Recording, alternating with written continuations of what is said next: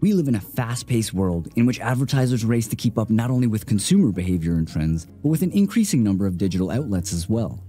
Scaling an ad campaign for an ever-growing list of platforms is tedious, repetitive, and time-consuming work. This is where Creatopy comes into play. Creatopy is an ad design platform that helps businesses customize, automate, and scale their ad production and delivery.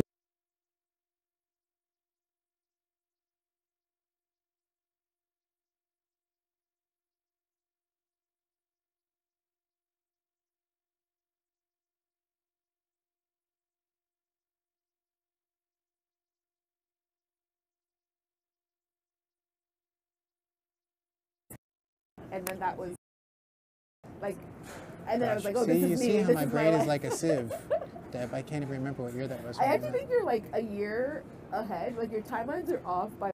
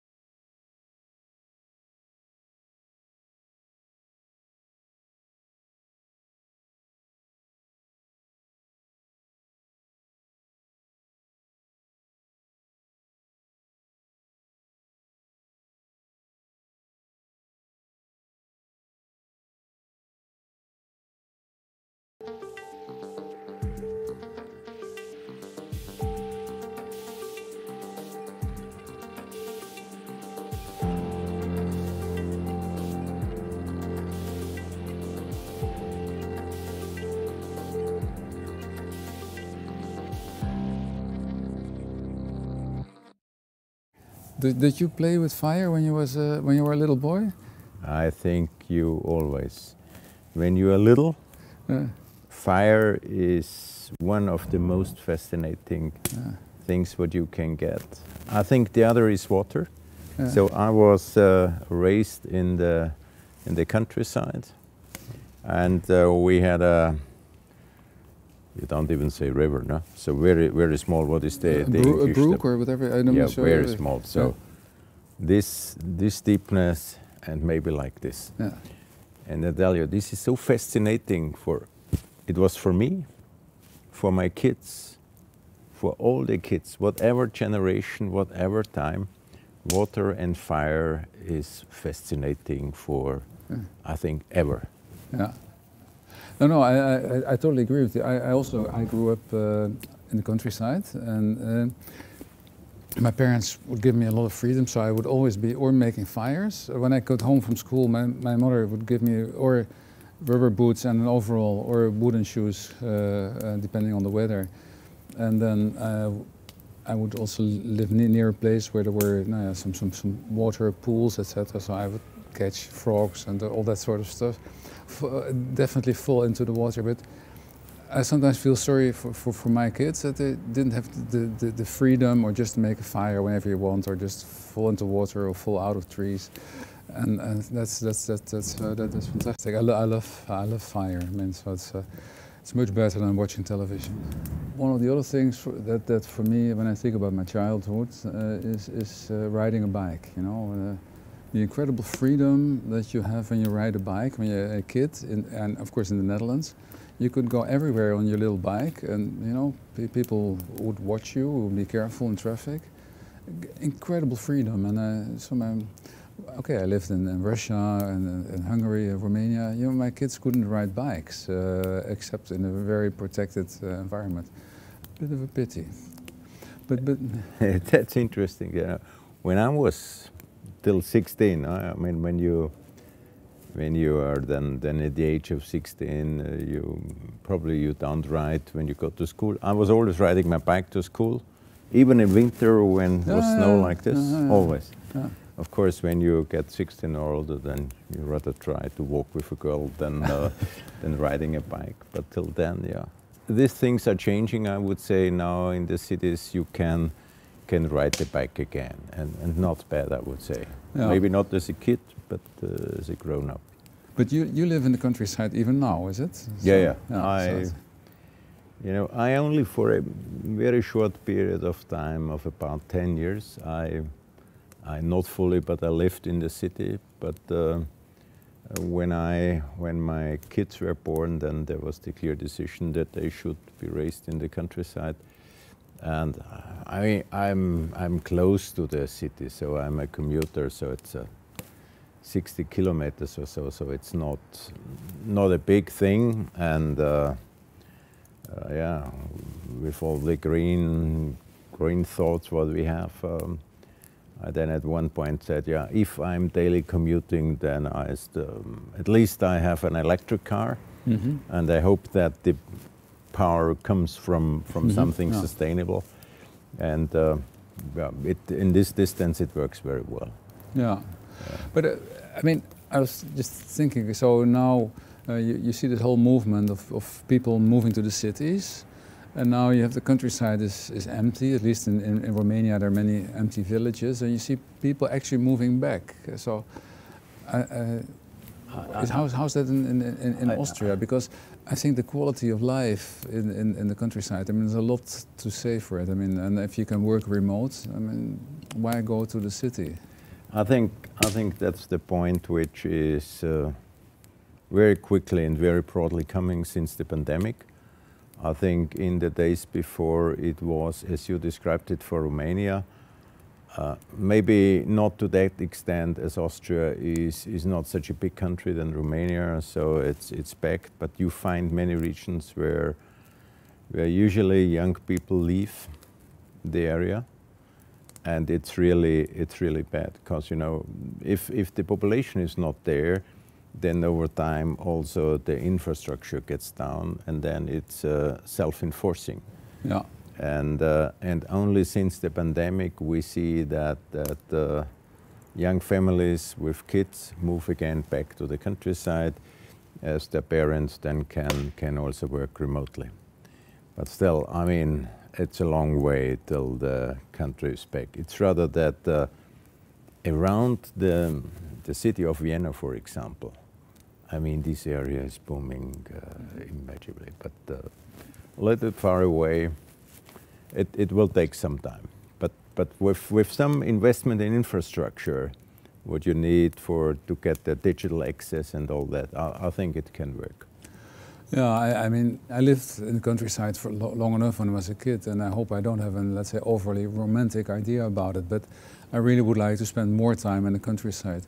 This time of the year, especially, I like it. You know, you have all the fruits to be picked, and then to prepare for the winter, and that's interesting also as a process. I mean, sitting around the fire must be, I mean, thousands of years of collective experience or whatever somehow built in, and the same as now looking at the stars, which you don't see in the city. I think it's difficult to put your finger on, but I do hope that this reconnection with nature, or this sort of experience, help us also to become more, to use a modern word, sustainable in what we're doing. And that I think we may not always realize how much we're missing. And I'm sure there are a lot of people that have never lived or did not grew up in the countryside that just don't know what they're missing. I think this is a fantastic insight. I think there is one way to make us aware what's going on, and this might be helpful for many people, but probably for many it's difficult to understand that there is a very positive trade-off if you give up on something and what you gain. But as you said, if you experience that, then probably it's much easier to give up on the one thing which is waste and whatever, and come back to the sustainability. I think that's a great insight what you shared. Well, yeah, I mean, I think that's maybe the way it works for me. But yeah. Anyway, it's maybe easier to see what's happening to the planet or around us when you are more exposed to the direct effects and impact. I don't know. But Stephen, when we talk about this big transformation which is ahead of us, what about your own experience? You are a Dutch. You moved from an environment which is rather different, the way at least I, from the outside, I would look at it, to Romania, which is different. And yeah, we have so many great people here, but still, this coming from time to time and meeting these people, and of course, Romanian people are very skilled and very international. At least this is what I experience when living with those people and watching them when they're working, being in our company or in Austria, in a country. But how was it for you, or how would you describe it? This big transformation. I assume it was a big transformation for you. Well, it was, but I mean, it was not like one shock or whatever, you know. I just so I mean, 84, 85, I fell in love with this Romanian girl, and you know, and then so you start interested in Romania. I visited Romania for the first time in 85, November 85. I'll never forget. And you know, and like so many things, I tried to read everything there was to read about, and then you visit the place and it's totally different, you know, which is even today, I think, in many cases the case with internet or television or whatever. I mean, you visit the place, it's different all the time. Anyway, so but at that time, I mean, under communist rule, I mean, of course, I didn't have any considered living here or whatever. I mean, everybody wanted to get out of Romania, and that is also what we did. So we got married, and then we moved 7 years. We lived in the Netherlands. It's only when I came back in '93 to work in Romania, and then you see the difference between visiting a country and living in a country and working there. And that is. Expats will tell you that about different countries as well. So there are countries that are great for holidays, but terrible to work. So it was a change, but I really wanted to be successful, and I think the biggest mistake you can make is that everything has to be like at home. So therefore, I think when we talk about expats and companies, I think the most.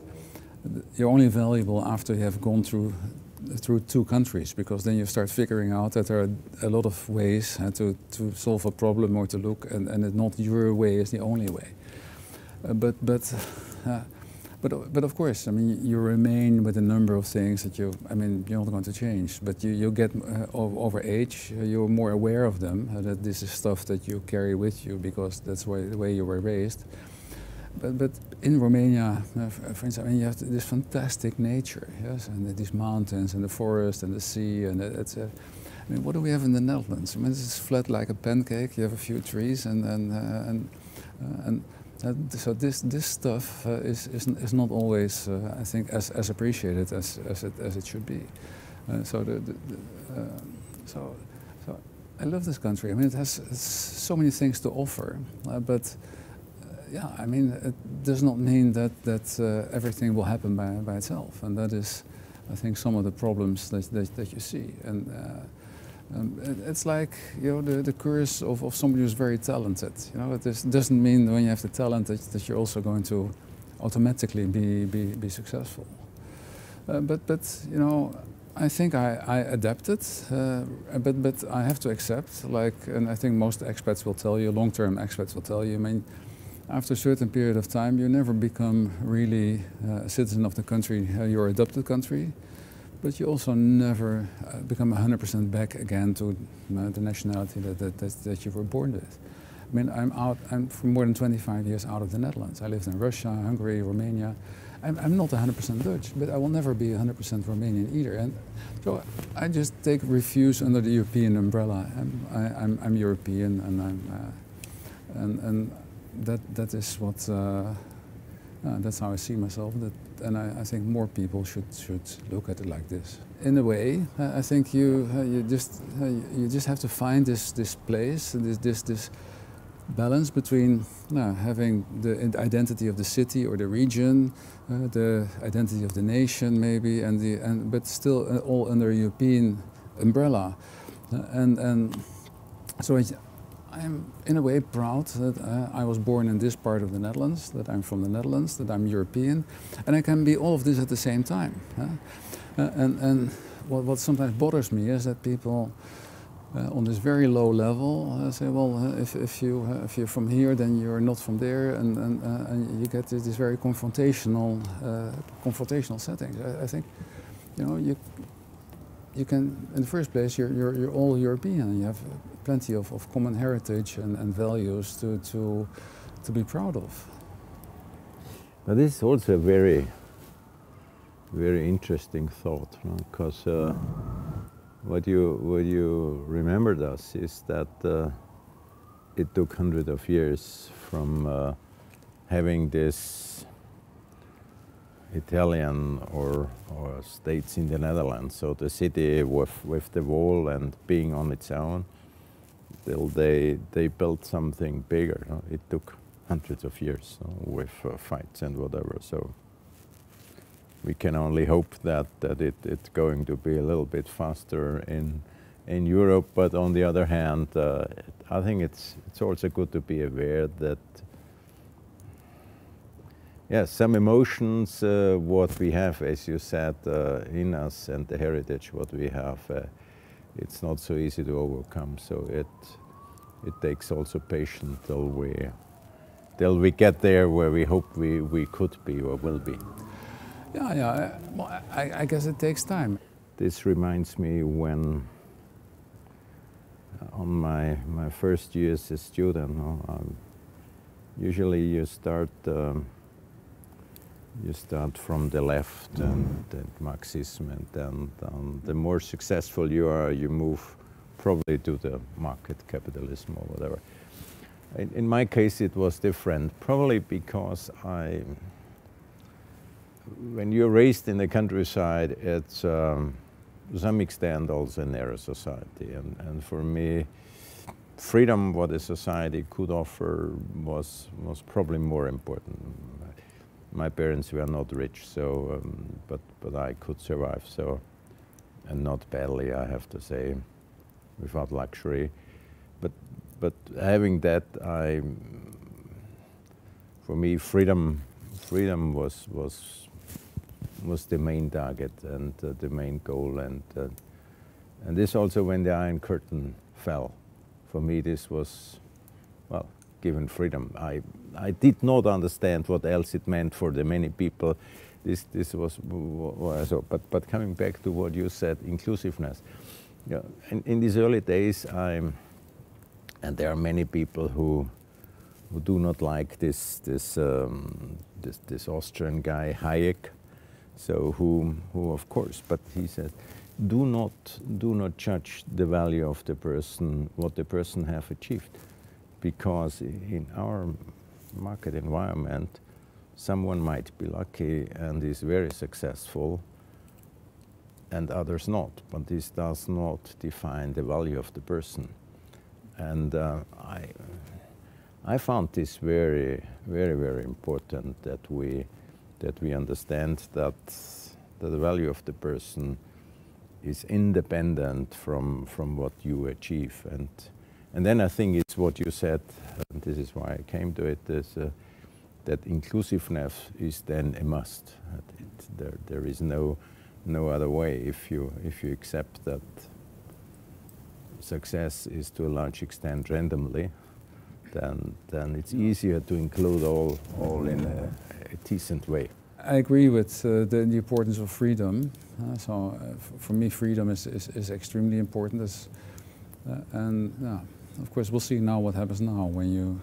Now we move more into the direction of equality. And not sure, was it Milton Friedman who said something? If you want, how was it? If you want to have both equality and liberty, you end up without without any of them. I don't know how it was exactly, but that's then freedom of chance, freedom of opportunity. But not even that is enough. I think that's important, no? That this freedom opportunity. Yeah, there's a lot of consumption because it's being sold to you that it makes you happy, and sometimes maybe even we as bankers. I mean, you're part of it. I mean, you sell people a loan because when you take the loan, you can buy this, and when you buy this, then it makes you happy, and then you pay 3 years in installments to enjoy your happiness. It's I mean, this is another interesting point, because I throughout some period of time in my career, I was always also wondering, but then I took the analogy to to what we do in business. No? You take a loan to invest in your business, and you produce, and hopefully you gain something. No? But also for the private individual, no?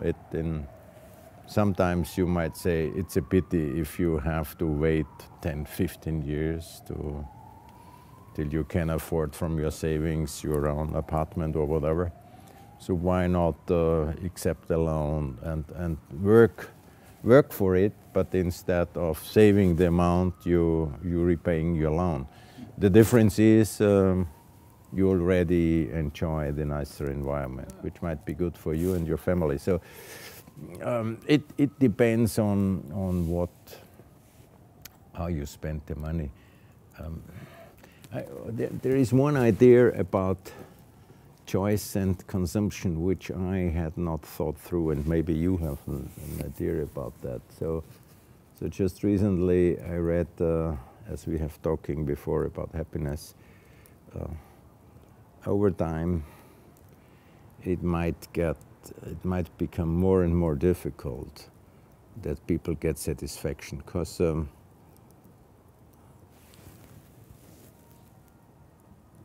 the opportunities, so the goods, the services, what you can buy,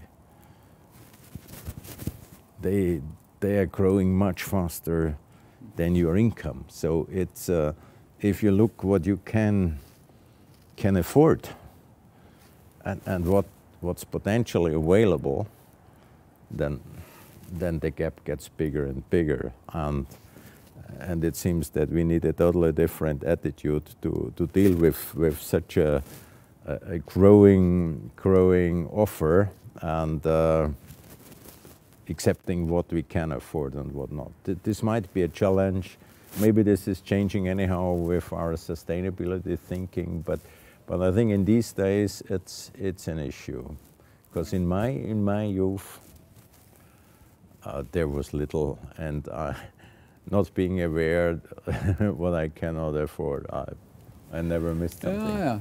This two things. First place, I was really happy that I got a credit so that I could buy my house, because otherwise I would not be able to afford it. So I mean, credit obviously has a very important role. No, you know, this, what you tell me reminds me of when I was a little boy, when I was maybe 15, 16 or whatever. We had these discussions about which car was better. You know, you had these little booklets with all the cars, and it says, well, with picture, how your horsepower it had, and and we had these incredible debates about which car was better. None of us had ever driven a car. None of us had any idea about could not afford them. We could hardly afford the book about the cars. But that was a heated debate. But now, when you can actually afford that stuff, it is you know, it's no longer that interesting. Anyway, I'm not very much into cars. You're not so much into cars. With you, I could rather talk about bikes. You know everything about bikes. Yes. Yeah, but also, but you know. What I think is important is the law of diminishing returns. Yes, I mean, I will never forget my first bike, or the first day that I rode my own little bike, and it was a blue bike, and I rode it for the first time alone, and I know exactly where it was, from where to where, and it was great, and I was the happiest kid in the world. So now I can afford any bike I want. I have 7 of them. But if I really consider buying an 8th bike, would that add a lot to my life? I don't think so. Yeah? Impossible. No? But I see a lot of people around me that don't stop buying their bikes. I mean, just to use it as a comparison. It's a nice sound as well. Yeah. This is a nice thing. We should have brought some marshmallows or some meat or whatever. But it's a fantastic design. So I think okay, now fine, if you have enough money, you can fly yourself, you take a rocket and you fly outside to space and come back. Yeah, that's too early for me. No? I mean, I would need to meet some people to tell me how wonderful this is. Still then, probably I will never do it. Yeah, but I'm not sure I'm interested in it. I think, you know, the secret is I think to stop at a certain moment and ask yourself, well, how much is enough? Yeah, and about consumption, look at food. Yes, I mean, so do you really need to have strawberries for Christmas, or do you really need Japanese beef? So if you want, I prefer not to eat meat actually, but so. So yeah, I think it's easy to make or to avoid those debates, because you simply don't have the data. And so you say, well, why not? And it is in front of me in the supermarket, and so we don't really know what the impact is, what the cost is, what the real cost is, and yeah, so I'm not sure if you would know all the stuff, it would make you happy. So now whatever average worker has to work, I don't know, 3 hours. So how was it? How many hours somebody has to work to can be able to pay for a chicken or something? And so now, okay, it's less. You pay much less. You can pay a chicken. But how was the poor chicken grown? Yes, I mean, it's not sure if I need a chicken for if I know how it was actually grown. I think it's everything is right what you say. I wonder how difficult this transformation will be, because you know, with globalization is about specializing in what we do now, and we have this this economic idea. I'm not sure if I'm right with Ricardo or so, who made this comparative advantage of different production environments, and of course with you might say with this means of transport and whatever, and maybe also not charging the real cost what we have developed an economic structure which is globalized, and as you described it. And the challenge will be to bring it back so that in this process no one suffers too much, but we get the environment and everything right. So I think this is a real challenge, and I'm optimistic that it's doable, but it's a complex and undertaking. Well, you know, I think there's a lot of what you call remoteness or distance created by all those systems. You are now in the smoke. I'm in the smoke. So anyway, I won't take it personally. We're coming back to the old Indians, where the smoke signals. You get a smoke as well. No, but all these optimizations. So let's say 2 generations back, I mean, a lot of companies were owned by shareholders, families. And those families usually knew what the impact was of their business in their societies. Now we have companies that are owned by shareholders, that are pension funds, or people buy and sell shares based on the recommendation of analysts, etc., etc. But there is zero, let's say, link between the shareholding and the way the money is produced. It's just too remote. And you see the same in the way our food is produced. Of course, you see in the morning, if you live in the countryside, in the morning you see this chicken walking around, and in the evening you see it and you find it in your pot for dinner. That's pretty clear. And now you go to the supermarket and you find this deep frozen chicken, and you don't know where it comes from, but you buy it because it's cheaper than the next one, without having any idea about how this is being produced. This remoteness you see everywhere. And the fact also about, let's say, the environment, it's about remoteness, because it's the impact somewhere in the future that's too far away for you to relate to. And that is what I like about the countryside, is because you basically brought closer to the impact of your own footprint. So if you burn wood for fuel, then you know, and if you cut the wood by, I can tell you I cut a lot of wood, because my parents, we had some wood, some forest, and so we would burn a lot of wood. So I was the only son, so that was my job, to cut wood, and I did a lot of it. But so, I mean, that gives you a different appreciation about what it means to burn wood than when you just switch on the heating and you see the energy bill at the end of the month, and you say, well, this is kind of high.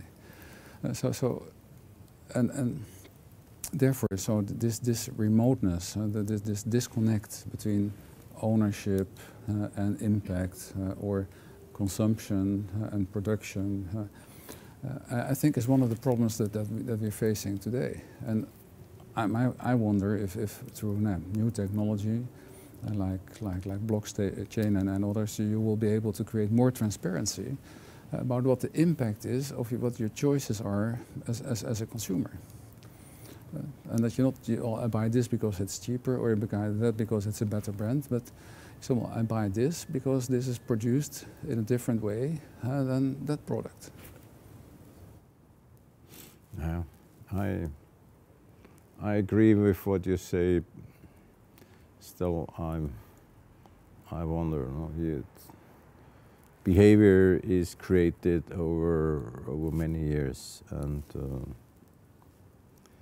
I think that looking at myself, how difficult for me it is to change my behavior, even when I'm fully aware and clear that it's not good what I'm doing, be it what I eat or whatever you name it. Still, to totally change my behavior, it's and I know you always say it's just a mindset, but but come to that point, and yeah, we're bankers, so we have a good living, and for people with less income, probably this is even more difficult. So it's probably it's a long way. I hope it doesn't take 3 generations. What finally it was till we came here, or maybe it's even longer. But yeah, it's to be seen. You're right that we should aim for something else, but the challenge is how to convince us that we all go in this direction.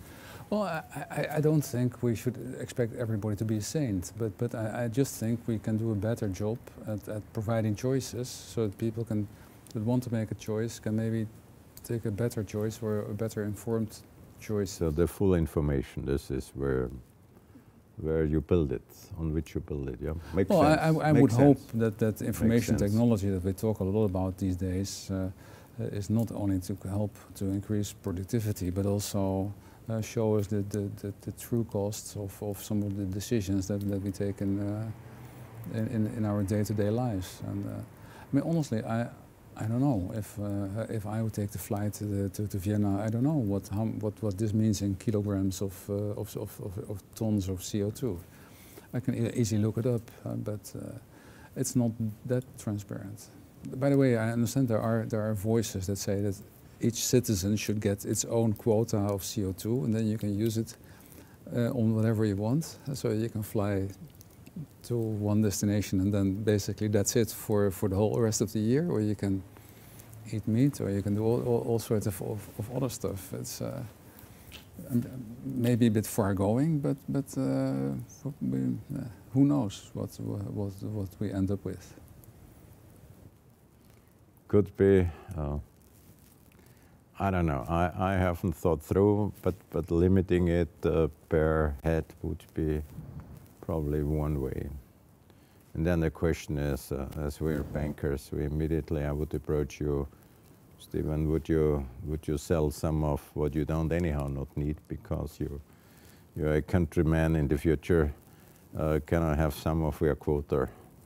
Yeah. Who knows? Who knows? Well, I mean that's what you see now happening with the big CO2 quota. Yes. So, yeah. No, but then I would first plant my forest, and then I will sell you some of my quota. Yeah. So. Yeah. Maybe this is the option. Do well, more on that stuff as well. Who knows? So anyway, so. Good stuff to talk about around the fire. Thank you for this opportunity, and well, thank you. I enjoyed it. I hope I didn't have it for a long period of time, such a real fireplace chat now. Yeah, we have it quite often, but no, in a very digital environment. Yeah, usually fireplace chat without the fire. I mean, it works better with the fire, I think. Yeah. Yeah, the other thing we should introduce is having the next, we have our board meetings by taking a long walk through the forest, and then see how that works out instead of sitting in a meeting room. Maybe we get to different discussions and different decisions. In these days, you would be surprised, but Sergei Kostychenko offered this several times. Really? I said, let's have the meeting.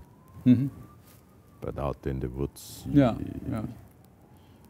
maybe we still do it. No, Not no, in the near future, probably in these No. days, but yeah. Yeah. Okay, so that's the next Great episode. idea. Is walk through Walk through the wood. Walk through the woods. Yeah, yeah. Okay, thank you very much. It was a pleasure. Thank you for having me.